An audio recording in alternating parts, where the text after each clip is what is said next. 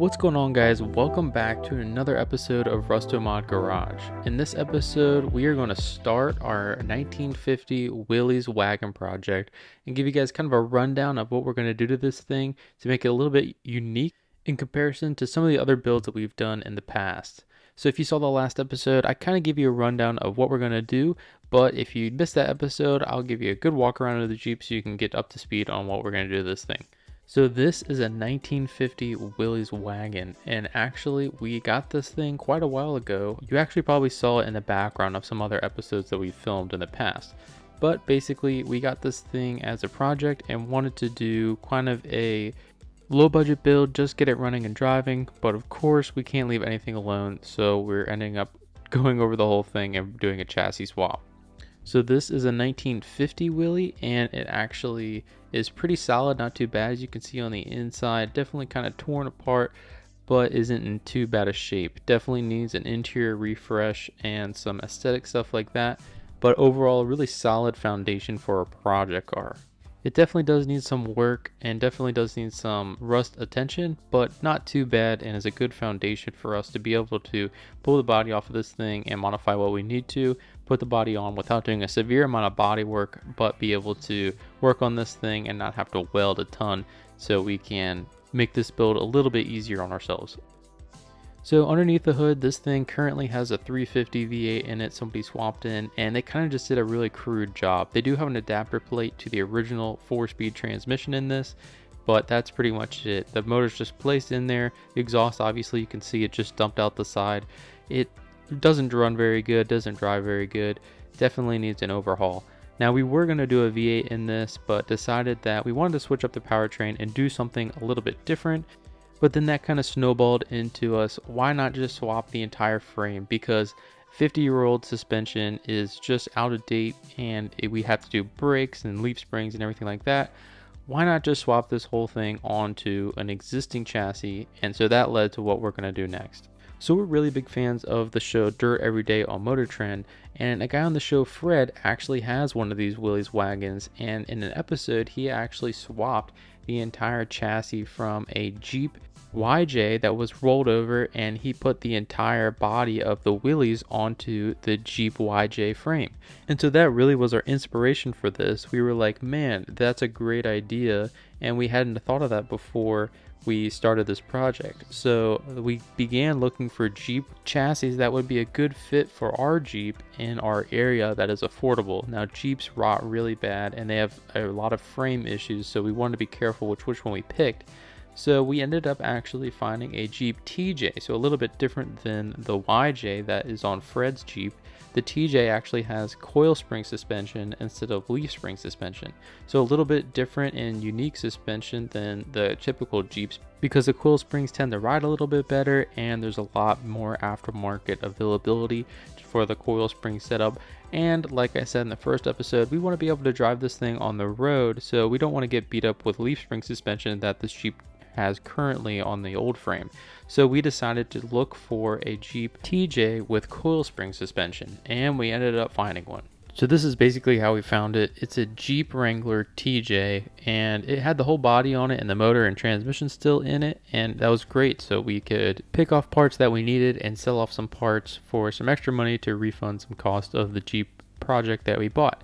So that's basically it. We are going to chassis swap a Jeep Wrangler chassis from the modern era under this 1950 Willys wagon and make it ride very nice, but be able to have some aftermarket availability with axles and everything like that.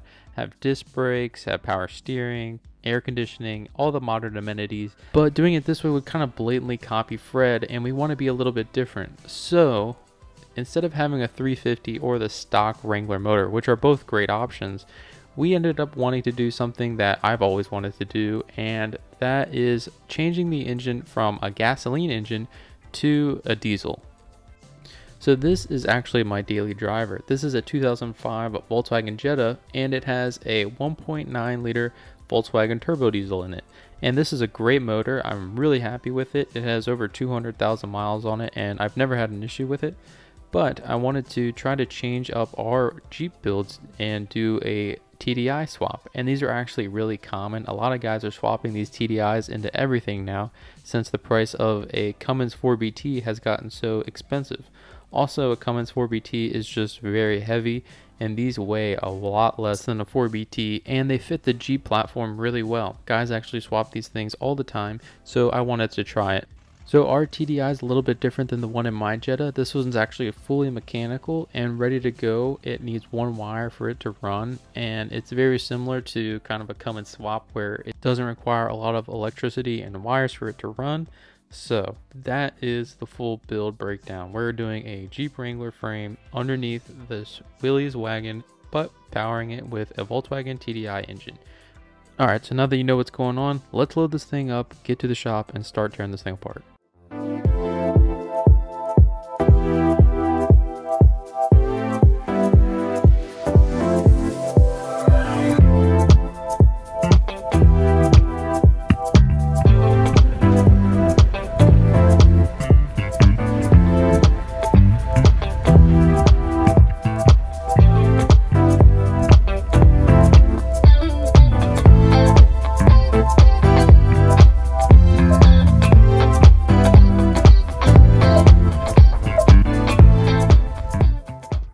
Finally got this thing into the shop, so the first thing that we're going to have to do is measure this Jeep wheelbase to see the difference between this Jeep and the Jeep Wrangler that we're going to swap onto the frame. So we go about this by just measuring the center hub on the front and the back of the Jeep, measuring it a few times, and then we actually have a plumb bob to be able to see the exact center line that we need to measure to on this old Jeep frame. Now, a lot of times back in the day, they didn't exactly center the wheel into the wheel well, depending on the vehicle. Like in our C10 episode, we actually centered up the rear wheel because it wasn't exactly centered into the wheel well to begin with. So we mark everything to see what is the exact center in the wheel well, so that way when we swap the frame, you wouldn't even know it's frame swapped.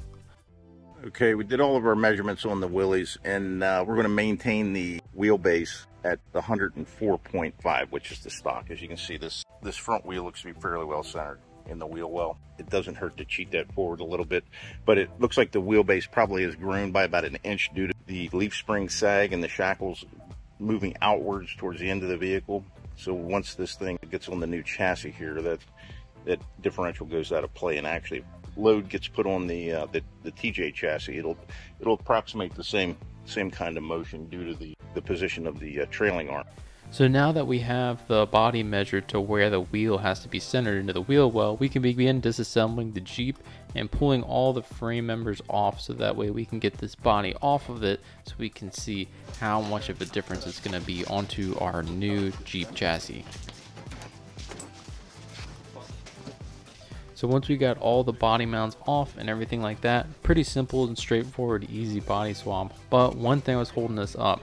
On Jeeps this old, the steering column and the brakes are actually mounted to the frame, and so we had to figure out a way to get our steering wheel off to be able to get the body off, because the steering wheel has to go through the floor. So this Willys steering wheel, it's ancient of course, but these little threaded screws here where the horn button mount came out, those are just threaded into the phenolic, and you'll notice they don't have any holes in there, threaded holes like you typically see, in order to get that out. So we're going to use a bearing puller behind it and get a regular puller on it, and let's see if that works. So here's a setup, just a regular 2-arm puller with the bearing puller behind it. So we're going to start cranking on it. Go ahead and start cranking.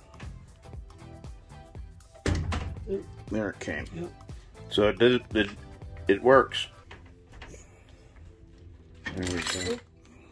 Now that our steering wheel is off, we can actually raise the body up so the steering column shaft can just go through the bottom of the floor. We actually have to roll the frame forward a little bit while we're lifting it up. So we're going back and forth, rolling the frame forward, lifting the body up simultaneously so it can clear that steering column hole in the floor. So we ended up getting it off pretty easy after that, and then we can roll the chassis out from under it.